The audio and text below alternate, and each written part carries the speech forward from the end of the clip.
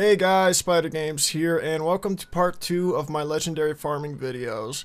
So here we're going to start with Old Gullet Sinkhole, which is located up north, way above, Diamond City. So when you get here, you're going to find this giant crater. It's actually a sinkhole. Looks like a bomb was dropped here, but whatever. You'll find that Death Claw. It could be a legendary Alpha Death Claw, which would be cool. And you'll see this water current. At the end of the water current is actually a cave. So you want to do a quick save before you even go near the water and jump in, because it'll suck you right into the cave. Here we go.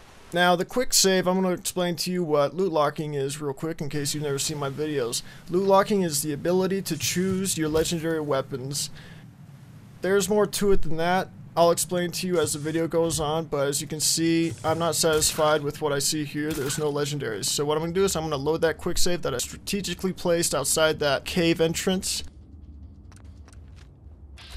Now that I go in, there's a legendary. So what I'm going to do is I'm going to kill the legendary and see what it has. I'm actually looking for a hunting rifle. It has some leather shit. I'm not looking for that. So I'm going to go ahead and load that quick save again. Now, autosaves need to be turned on for loot locking to work.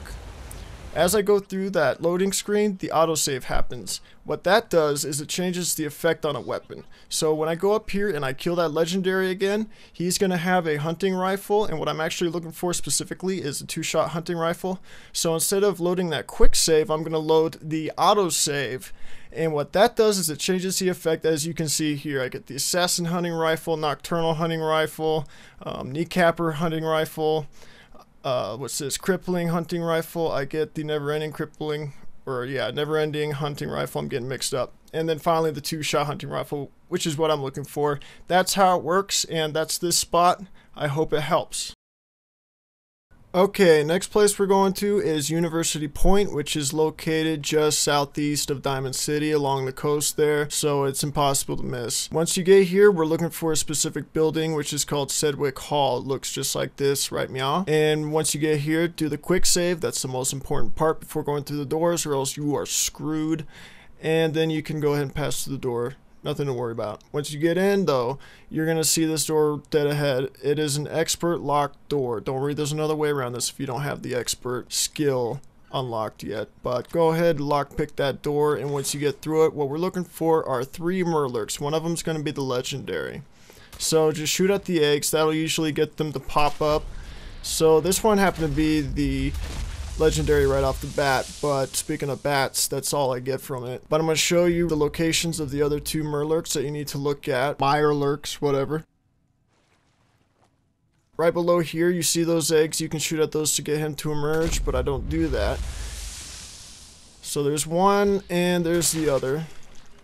Now what I'm going to do is I'm going to load that quick save. I'm going to erase that autosave, just get it out of here. Now, I'm going to go through the doors again. You know this part. This is how loot locking works. Now, I'm getting the Murlocs to emerge, and I'm looking at them trying to loot lock. What I'm trying to loot lock here, because the combat shotgun does happen to pop up, I was trying to go for the 2-shot combat shotgun to compare it to the explosive in another video that I'm going to be making.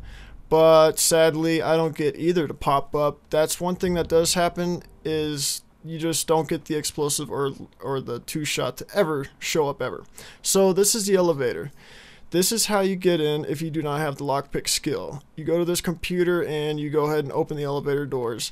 Now you're not going to be riding an elevator. Instead, there's a hatch door you're going to be jumping through. Jump down there and you're right where you would be as if you were to lockpick that door. So it's all gravy. And if you can't get the explosive shotgun to show up, go ahead and loot lock a different item, clear this area, and move on to the next loot locking spot. Next place we're going to is College Square. So specifically, we're going to be going to the subway station, College Square Station. Haha. So once you get there, hopefully, I'm going to warn you about this. I went there as I was doing the Brotherhood quests, so all the enemies were very low level, including the Protectrons, which is what we're going to be loot locking. See this structure here? We're going to go down those stairs. And make sure you do the quick save. So anyways, I emphasize that because people seem to forget that a lot. But everything in here is low level for me. If you can get here before the Brotherhood quest, side quest, or after, sometime after. I'm not even sure if this place respawns. It's not doing anything for me, so hopefully it's gonna do better for you. So I got the shit end of the stick when it comes to this spot, but it's loot lockable nonetheless. That's why I'm showing it to you. You will appreciate it.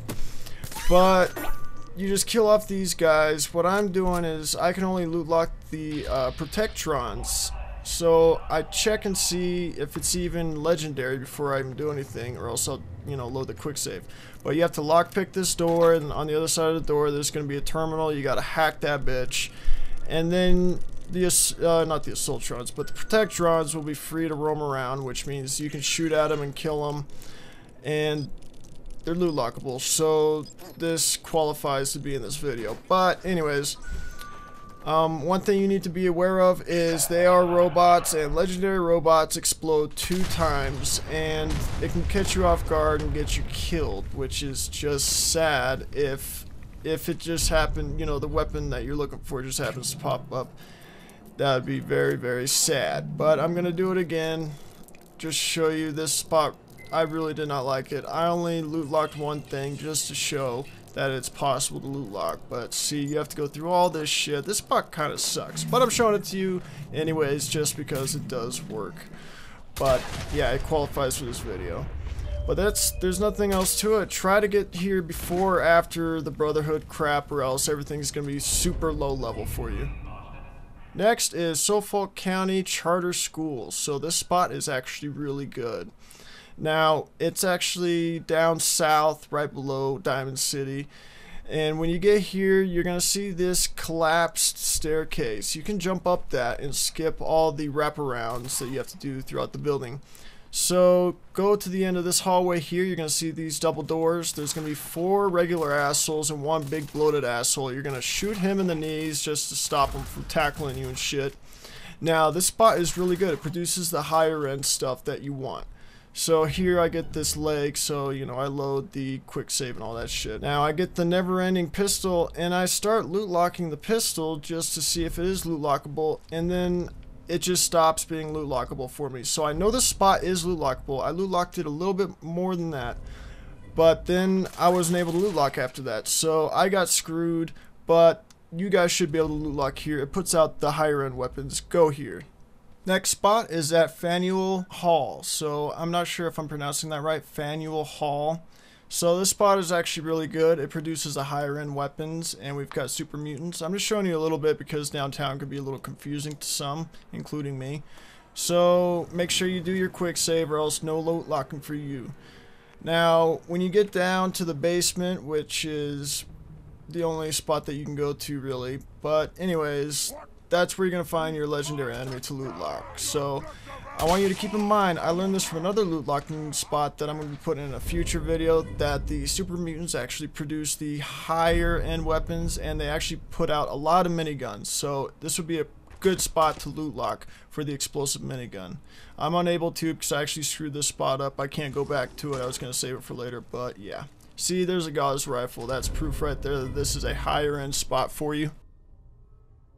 Now the last place on my list is West Roxbury Station. I wish that I could say that this spot is a good spot, but it's not.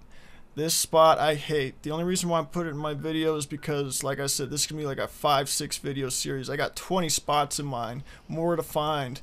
But yeah, this place sucks. It's right across the street from Fallon's Market. And you're going to find these doors. It's down inside the subway station. So why does this place suck? It has super mutants, which is good. They produce higher end weapons. But only 1 out of 10 times does a legendary that you can loot lock ever spawn. The only way that you can loot lock here is if the super mutant behind the counter spawns as a legendary. So he did the first time I went down there. I thought this spot was going to be tight. But I ended up trying to loot lock here for hours just to get him to spawn a couple more times with no success. But yeah, this spot is on the list just because you might find it useful, especially if you're trying to loot lock for armor pieces, like the one that gets your charisma real high so that you can, you know, get a lot of settlers. But yeah, guys, that's it for this video. For the previous video, which is what this footage is from, click on the annotation on the top right screen. Subscribe for future videos. Like I said, this is a brand new series that I'm going to keep doing, and there's going to be a lot of videos in this series. So yeah, subscribe for that. And yeah, guys, thanks for watching. I hope this was helpful, and I will see you in the next video.